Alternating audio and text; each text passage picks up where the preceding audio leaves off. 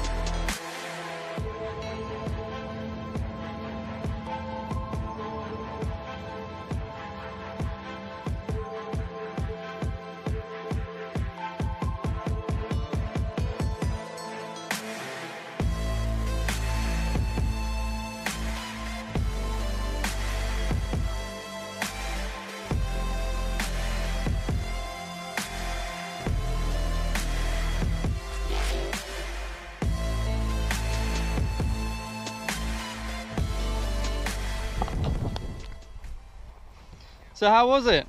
Really good. You had a good time? Yeah. Would you do it again? Yeah. You would, perfect. Would you come back and do the course and learn to do it by yourself? No. No? No. Nice definitive answer, that's what we like. So you'd only go again with Si, yeah? All good. Yeah. In a second we'll get you stood up. Okay, you're good. I don't really want to stand up. I'll give you a hand up if you need it. Yeah. So then, tell us all about it. What was your favourite bit? Not getting out of the plane at No? all. Okay. No. Probably free falling. Yeah? You look like you're having a great time up there. Give me a I high couldn't really five. breathe, but just the wind was just Yeah. hitting. Well, I'm glad you had a good time. Hope to see you again. See you next time. Bye!